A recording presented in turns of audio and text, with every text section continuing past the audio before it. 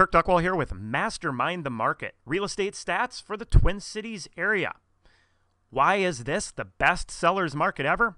We'll get into that in just 1 second, but first make sure you click on that subscribe button. We know that knowledge is power, and the more knowledge that you have about our Twin Cities market, the more that you can leverage that to your advantage. So again, click on that subscribe button. People who have been watching this for a while might wonder what happened to Market Monday. Well, we have a lot of interest in this information that we've been putting out, and it's getting shared out to more places and platforms. So we thought this was the best fit for that. So hopefully all the same data that you enjoy, plus maybe a little bit more. All right, let's dive in.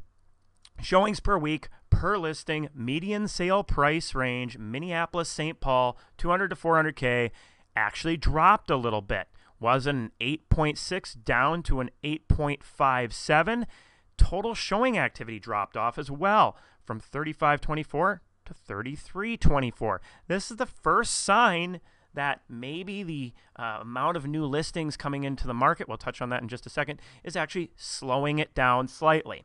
However, I was discussing with colleagues before making this video, it also may be just because it was really cold outside. So that's something we're going to be keeping an eye on. Okay, I mentioned best sellers market ever. Why is that?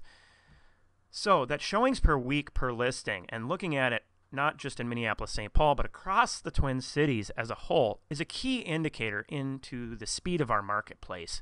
And it's the best that we've ever seen. And the demand out there is the best we've ever seen. We've been talking about the market meter maxing out. We'll show that again in just a second.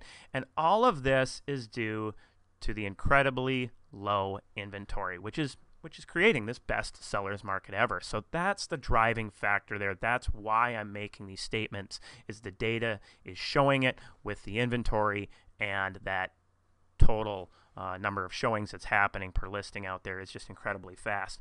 We are seeing listings picking up, as mentioned last week, week over week. So looking at the week of the 6th up to a 1117, and actually the most recent data that I saw last 7 days running, it was at about 1237. And so that's pacing actually ahead of pending sales by a couple hundred, which may start to help ease that market, as we talked might happen over the next few months. From our resident mortgage geek, Chad Preby, Bell Bank Mortgage. So looking at interest rates, they stayed relatively flat.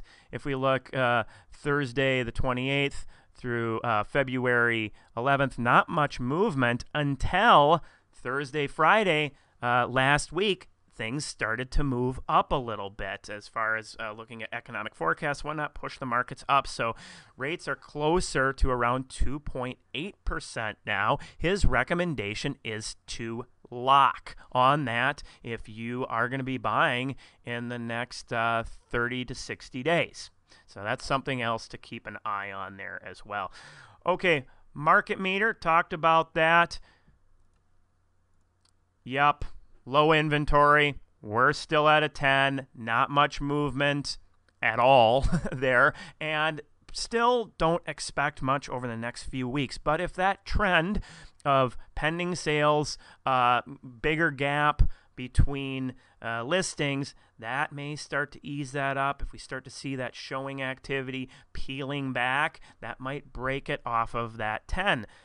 But as I mentioned to a client last week, you know, somebody who goes up to the top of Mount Everest and walks back down just 5 feet, they're still pretty high up. So it's going to take a while to really ease the market. But it's good to see maybe a couple signs out there.